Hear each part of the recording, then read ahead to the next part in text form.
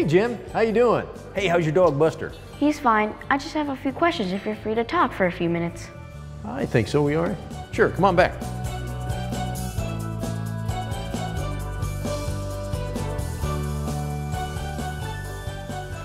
Have a seat. All right, what's up? I have to do this paper for my science class, and I thought you'd be a good person to talk to since you take care of our dog Buster. The paper is about rabies, and I know you're always telling us how important it is to vaccinate Buster against rabies. And for good reason, too. You know that around the world, over 55,000 people die from rabies every year? That's one person every 10 minutes. So rabies is a pretty serious disease. Wow, I didn't realize people get rabies too. They certainly can. What causes rabies? Well, it's caused by a bullet-shaped virus that damages the brain. Rabid dogs have been reported as early as 2300 BC, and the rabies virus has been found on every continent except Antarctica. So every animal anywhere in the world can get rabies? Well, yeah, kind of. Rabies infect a lot of different animals, mostly mammals, though. Since we're mammals, it's found in people, too. In Africa and Asia, dogs are most commonly affected with rabies. And in Latin America, vampire bats and dogs are most commonly affected. In North America, rabies is most commonly found in wildlife, like raccoons, skunks, and bats, with more than 30 species of bats capable of spreading rabies. Some other animals that carry rabies virus are foxes, wild and feral dogs, wolves, mongoose, and jackals. Now, you don't have to worry too much about most of those, but rabies can come wrapped in cute little packages too. Now, there have been several reports of rabies in kittens, and people have been exposed because it's hard to resist petting a cute little kitten. Pets, especially pet dogs and cats, can also get rabies, and that's why we make sure that pets are up to date on their shots. It's a part of what veterinarians do to protect public health. How is rabies spread? Well, the rabies virus usually spreads through saliva. So 1 milliliter, which is about 20 drops, can contain up to 1 million rabies virus particles. So when a rabid animal bites another animal or a person, their saliva passes along the infection and the victim can develop rabies. Now, once the virus infects the body, it spreads through the nerves to the brain, where it multiplies, and then it spreads back out through the nerves into the body from the brain. I don't think I'd know a rabid animal if I tripped on one. Well, sure you would, if you knew what to look for. Well, now first of all, a rabid animal usually acts strangely. Wild animals with rabies may seem very friendly, and they may not be afraid of you. Or they may approach you like they're friendly and then suddenly attack. Now, if that happens, believe me, you'll know.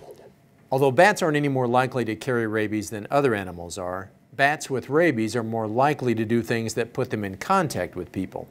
Rabid bats may fly into things or even fly into people. Sometimes they may simply fall out of the sky and onto the ground. Now remember, bats only come out at night, so if you see a bat during the daytime, stay away.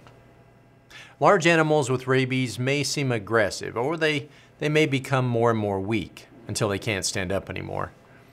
Dogs with rabies might bite, even if they normally are very friendly. And they also might have a funny sound in their bark, or have a droopy tongue, or maybe they seem very unstable on their feet. As the infection gets worse, they become more and more paralyzed. And once an animal shows signs of rabies, it will die. I'm afraid to ask, what happens when a person gets rabies? Well, people with rabies have flu-like symptoms at first, but then it gets much worse. They can have severe headaches or be sick to their stomach. Sometimes they choke or they seem to overreact to noises or touch. Then they go into a coma and they die. Only a few people have ever survived rabies once they show symptoms. Wow, we're talking about a really scary disease here. How can people protect themselves from getting rabies? Well, luckily there are many things that you can do. First of all, never approach, handle, or pet wild or stray animals, even if they seem friendly, and especially if they look like they're sick or injured. This also goes for dogs and cats that you might know to be friendly, but they're not with their owners. Stay away from the animal, and tell an adult as soon as you can about the animal and where you saw it. Never handle bats, because their teeth are so small you may not know that you've been bitten. And if you see a bat, don't approach it or handle it. Just tell an adult. And if you wake up in a room with a bat, be sure to tell your parents or an adult, even if you didn't touch it or you don't think that you were bitten. Contact your local animal control office and report the animal, including where you saw it. If you were bitten, wash the wound thoroughly with soap and water and seek immediate care from a doctor. Even if you are bitten by a rabid animal, you can be protected from rabies if you're treated quickly and you're given the post-exposure treatments. One of the most important things people can do is to vaccinate their pets against rabies. This not only protects the pet, but it protects you too. Even a pet that stays inside all the time is at risk of getting rabies, especially if, let's say, a bat gets into the house, or let's say your pet sneaks outside of the house, or if any of your other pets go outside. It's just better to be safe. Always vaccinate your pets against rabies, even if they never go out of the house. Vaccinating your pets for rabies is sometimes required by the law. Now, veterinarians work as public health officers when they give rabies shots because they're carrying out these laws to protect the public. If you have other animals as pets, such as horses or ferrets, well, talk to your veterinarian about having them vaccinated as well. What if any of our other pets get bitten by another animal? Well, first of all, if your pet's in a fight with another animal, don't get between them. You could be seriously hurt. So get an adult to help you. And if your pet is bitten by another animal, whether it's a wild animal or someone else's pet, get an adult. Call the local animal control folks and get your pet to your veterinarian right away. Now, if your pet's rabies vaccines are up to date, your pet might just need a booster. And if your pet's rabies vaccine isn't up to date, or if your pet has never had a rabies vaccine, then the animal control officers will decide what to do with your pet. Public safety is their first concern. But what if I'm bitten?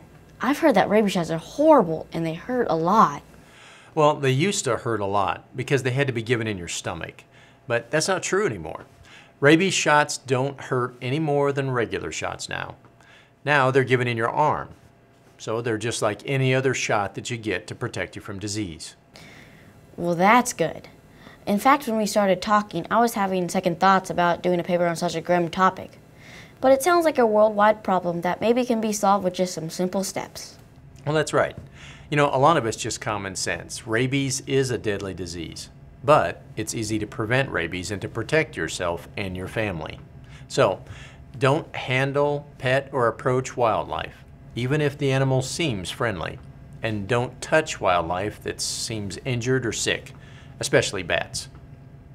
Don't approach or pet stray dogs or cats, or even dogs or cats that you know are friendly, but they're not with their owners.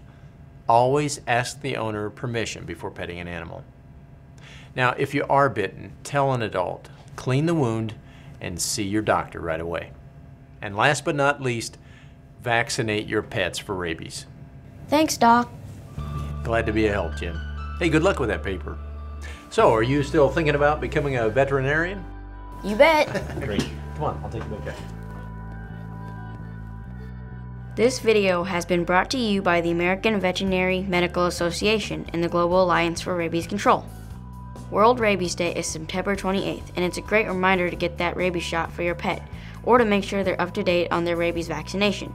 For more information about World Rabies Day, including worldwide events, go to www.worldrabiesday.org.